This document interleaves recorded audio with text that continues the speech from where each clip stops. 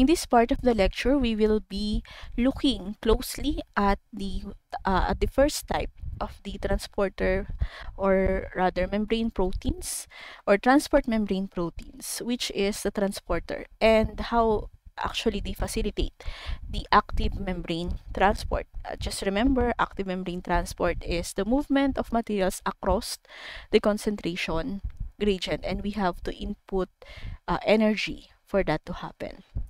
So here is an illustration of your transporters. These are the carriers or the permeases, and how they transport materials towards or against the concentration gradient. So as I mentioned earlier, the transporters are actually very similar to enzymes. So we can actually model how they transport molecules using the concept of enzyme kinetics. So here is kinetics of a simple diffusion with versus your membrane, rather transport mediated diffusion.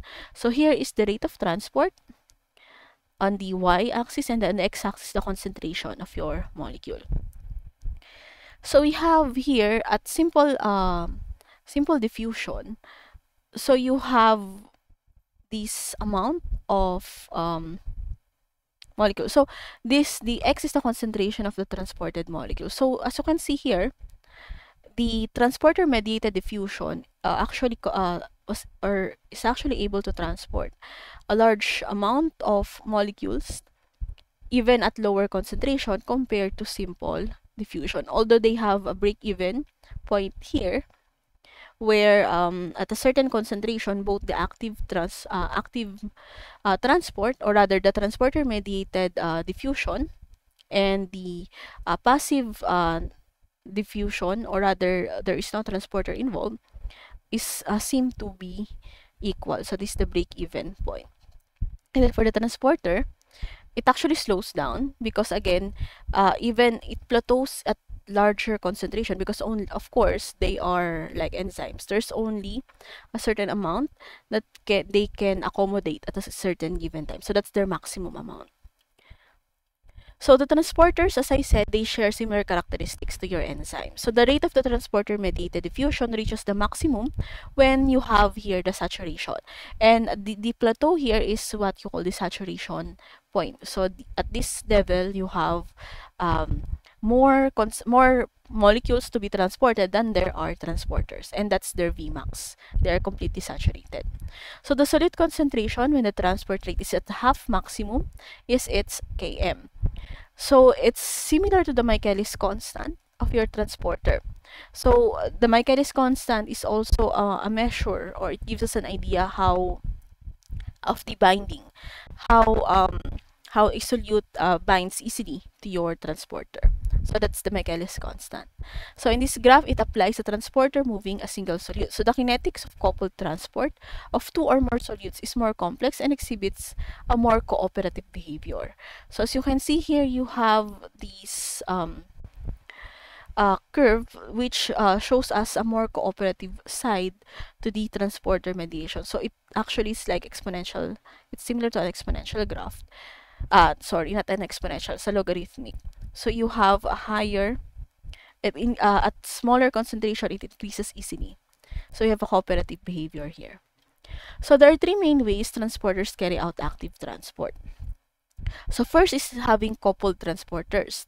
So coupled transporters harness the energy stored in concentration gradients to couple the uphill transport of one solute across the membrane to the downhill transport of another.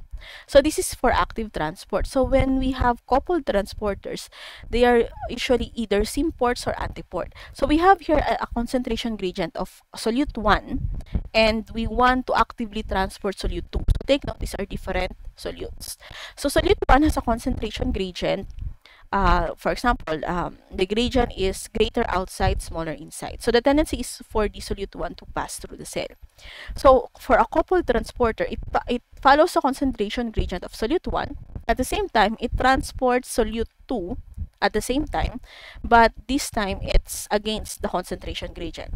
And moving on to the example, solute 2 is also greater inside than it is outside. And for example, for coupled transporters, it will transport solute 1, but it would also transport solute to on a different direction. So later on, you will see here in a diagram. But in coupled transporters, it transports two different solutes. One follows the concentration gradient, which is a passive transport, and the other is the active transport. So meaning to say, coupled transporter harnesses the diffusion, the passive transport of one solute to transfer another solute against the concentration gradient. And then the second type is the ATP-driven pumps. So ATP-driven pumps, as its name suggests, ATP, it has it involves the hydrolysis of ATP. So it's actually a direct application of energy, so direct use. So you have the uphill transport. It couples the uphill transport to the hydrolysis of ATP. And as you remember, ATP is the energy currency of the cell. So hydrolysis of ATP releases a large amount of energy, and that energy is being used by these pumps to drive to transport the solutes against the concentration gradient. And then we have the light or the redox-driven pumps. We usually find them in bacteria, archaea, as well as in our own mitochondria and in the plant's chloroplast. So they couple uphill transport to an input of energy from light in the case of chloroplast, and as well as bacteriorhodopsins, or from a redox reactions such as those used by the mitochondria using cytochrome C oxidase. So when one, for example, in here, in a chloroplast, when light enters, or rather when a photon strikes your photosynthetic center, it will trigger a series of reaction which would culminate in the movement of solutes across against the concentration gradient. So light energy, or even the energy from redox, reduction oxidation reactions, are being used to drive the movement of the solutes across its own concentration gradient. So that's the light or redox driven pumps. So here is one example of, these are the diagram of the three ways for driving the active transport. So as I said, for a coupled transporter, it involves two different solutes. So one solute is driven towards its concentration gradient, and the other one is against. So it's actually transporting two solutes simultaneously or in series, depending on the actual action of the mechanism of this transporter. But the movement is it harnesses the concentration gradient of one solute to work against a concentration gradient of another solute. And then for the ATP-driven pump, here you have one domain which hydrolyzes the ATP, and the energy is being used to drive the movement against a concentration gradient.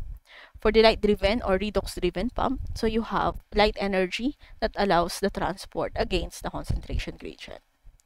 So for the coupled transporters, so we have here two types of transporters being used by coupled transport. So the usual transporter, by default, we are thinking of a uniport, which is only specific to a certain solute, so it only transports one type of solute at a time.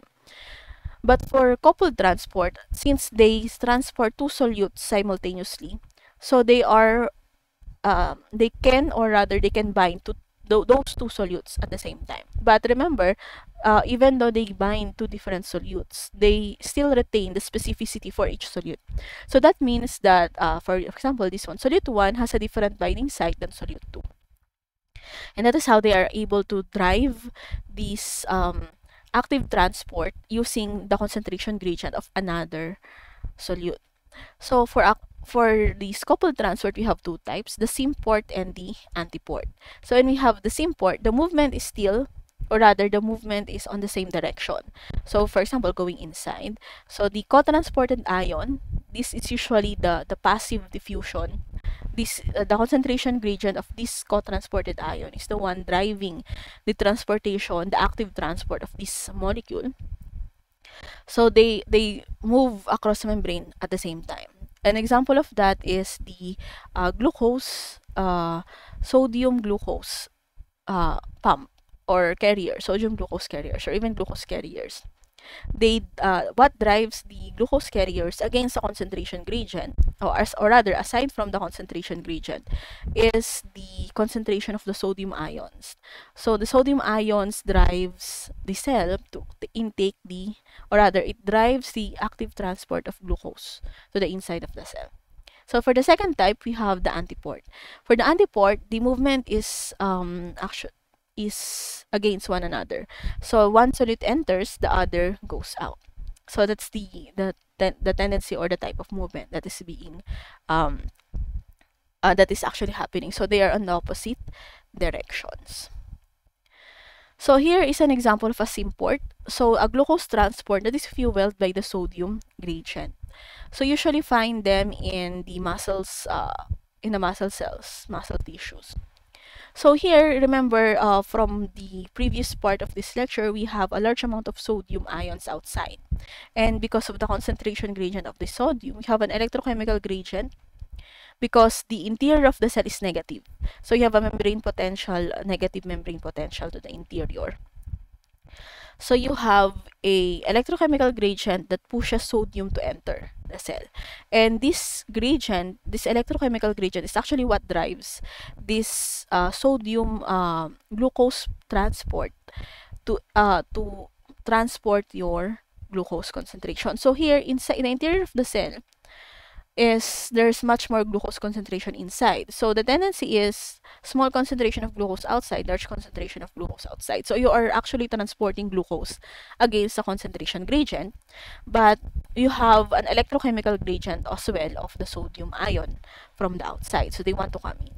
So this is a symport. So for every movement, because the sodium ions wanted to come in, so it will bind to the transporter. And at the same time, before the transporter changes its conformation, it must bind the two solute. The first is the sodium, the other one is the glucose. And then it will change conformation and drive it inside. So once it's unbound, it will go back to the original conformation.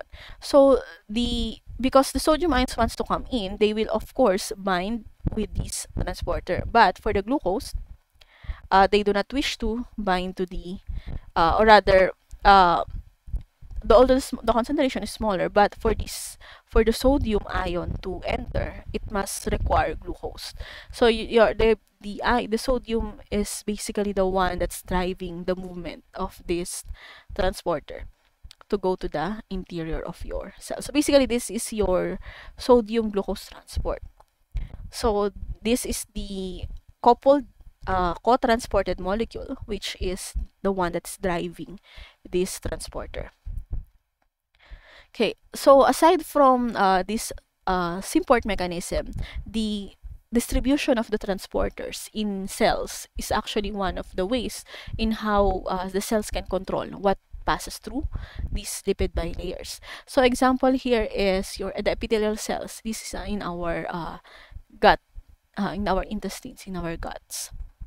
So you have here the glucose is pumped into the cell by the sodium-powered glucose importer. So this is a coupled transport. So the glucose from the food that we eat. So this is being imported inside the cell using the powered by the sodium electrochemical gradient. So the intestinal lumen, so you have here a concentration gradient lower and a higher inside the cell. Now, because it's the intestinal lumen, this epithelial cells, the main function of this epithelial cell is to absorb the glucose, the food from our digestive tract, and pass it to the interior of our body. Actually, pass it through the bloodstream. So how does it do that? So you have, of course, facing the gut lumen, you have the glucose, potassium symporter. And then once the glucose enters, so it's just moving passively through a glucose uniporter in the basal and the lateral membrane domain. So there's also a different transporter here, but the transporter here is actually a uniporter. So it's just a passive uniporter because the interior of the cell has a high glucose concentration. It will of course follow the concentration gradient and go to this lower glucose concentration, which is the extracellular fluid. So the movement is from the gut lumen going to the interior of the cell and then passing through the cell and then to the outside of the cell to the extracellular fluid. Now, the sodium gradient driving the glucose import is maintained by your sodium-potassium pump in the basal and lateral membrane. So you have a sodium-potassium pump here. They're also pumping the sodium ions outside and importing your potassium inside. So here this pump maintains a low sodium concentration, and that is so that the concentration gradient of sodium is low inside the cell, high outside the cell. So this is what drives this concentration gradient for the sodium. And the sodium concentration gradient drives the absorption of glucose by the intestinal lumen. So the adjacent cells are connected by impermeable tight junctions. So from between here, what separates the gut lumen from the extracellular fluid is your tight junctions.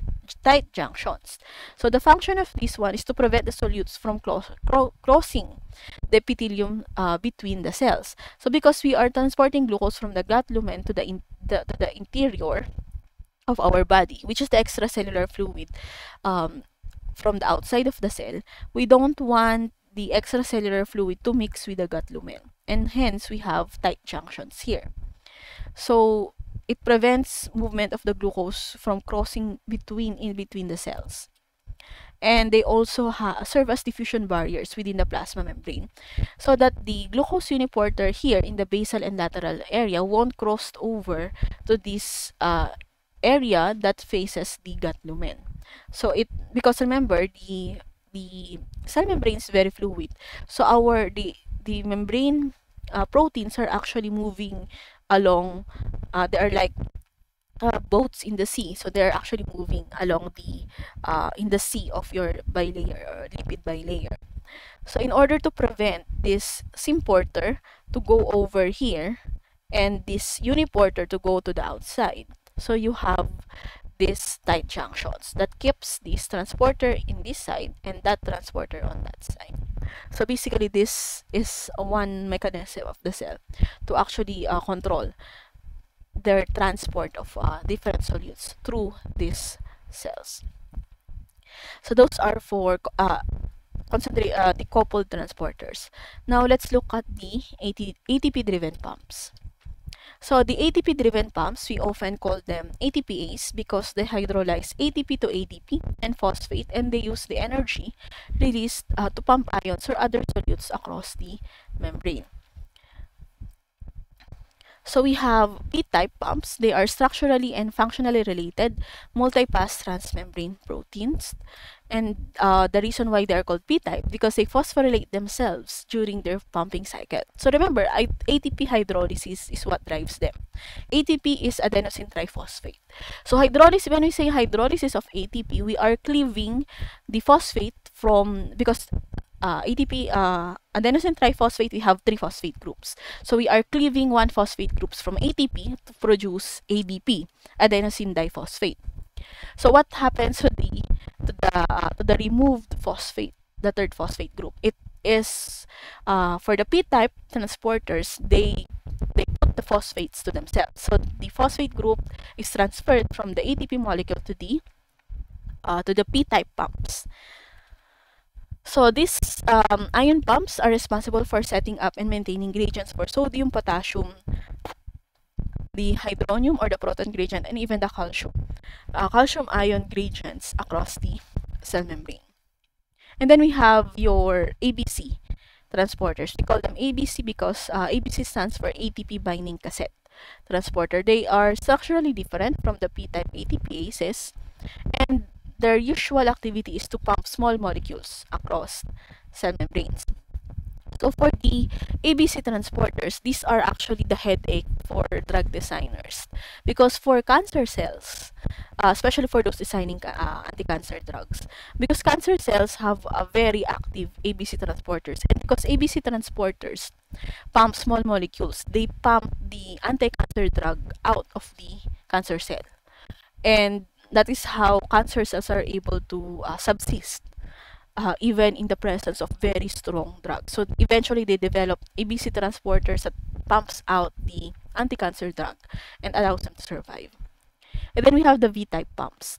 So the V-type pumps, they are turbine-like protein machines constructed from multiple subunits. So we have here the three types of ATP driven pumps. So actually one of the most common or the simplest one is the P type. So the hydrolysis of ATP, the phosphate group is transferred to the P type pump. For the ABC transporter, usually to ATP. So they just release the phosphate group. And then for the V-type proton pump, so again, they release the phosphate and they are usually found in the proton transport. Now we have a special type of V-type pump, or sometimes they call it the sister of, or rather a subset of your V-type pump, which is the F-type. But this F-type pump is actually a passive transporter. So in here, for the V-type proton pump, it uses ATP to drive hydrogen, or rather the proton, against the concentration gradient. So this is an active transport. But for the F-type pump, we call it ATP synthase. It does the opposite. So it allows the passive diffusion of proton gradient of the proton, the hydronium ion. It allows the passage of the hydronium ion through it. And while hydronium ion, or rather it harnesses this passive diffusion of hydronium ion to actually generate ATP.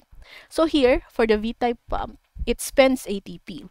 For the F-type pump, it generates the ATP using the hydronium ion gradient. So the F-type is a synthesizer of ATP, and it's a passive transporter because it allows the movement of the protons along the concentration gradient. You will see this one in mitochondria and chloroplast. So looking at the pumping cycle of the sarcoplasmic reticulum calcium ion pump. So here is your P-type pump. So you have it's actually an antiporter, you can say that, because it transports hydronium ion and calcium ions in two different directions. But again, it's driven by ATP. So ATP will bind to this one and it will become hydrolyzed. So first you have the calcium ion. First, of course, two calcium ions will first bind here, and then it will close. Once it is closed, the ATP will be hydrolyzed, and then it will, once the hydrolysis of ATP happens, it will release the ATP and get another ATP. So this conformation, ATP bound plus phosphate bound, it will open one side of the channel to release the bound calcium. And then to go back, it will require the binding of another hydrogen. And then once bound, it will close. And again, it will release your phosphate group and go to the original conformation where the hydrogen ions will be released on the other side. So, and then it will wait for another calcium ion to pass through. So again, you will see here conformational changes in the protein. So each conformational change in this protein is triggered by what actually binds here. For example, here, the first conformational change is triggered by the binding of the calcium ions. The second one is the hydrolysis of your ATP, ADP to ADP plus the phosphate. And once it happens, it will then trigger the binding of another ATP. So once another ATP binds, it will then undergo another conformational change. And then once the calcium is released and another proton enters, it will then undergo another conformational change. So basically, binding and release of the different substrates at different sites. This is actually an allosteric enzyme. You can say that because it binds multiple substrates onto different sites. So you have this binding mechanism that triggers conformational change, and that's how it triggers the transport of the molecules across the cell membrane. So we have the plasma membrane sodium-potassium pump that establish your sodium and potassium gradients. So this is another ATP-driven pump and is also an antiporter. So this ATP-driven pump, which is it drives two different solutes against the concentration gradient. So it's not like, although it's an antiporter, it's not a coupled transporter because both solutes are moving against the concentration gradient, and it's being powered by ATP. So this sodium-potassium pumps, it moves your potassium to the inside of the cell, and it transports sodium to the outside. And then for the ABC transporters, so here is another ABC transporter. So just like the previous transporter, the binding of different solutes, different substrates, so the transporter is actually one of the main triggers of the conformational changes of these transporters. So you have two types. This is the bacterial ABC transporter and the eukaryotic ABC transporter. So although they are very structurally similar, the difference is that the movement of the molecule. So for the bacterial transporter, it allows the movement of solute molecules to the interior, but the eukaryotic ABC transporters move small solute molecules to the exterior. And again, as I said, this is usually found as a defense mechanism in cancer cells because it moves the small solute molecules outside of the cancer cell. Basically, this small solute molecule is your anti-cancer drug more often than not. Okay, so that's it for the transporter. So in the next part of the lecture, we will talk about the channels and the electrical properties of membranes.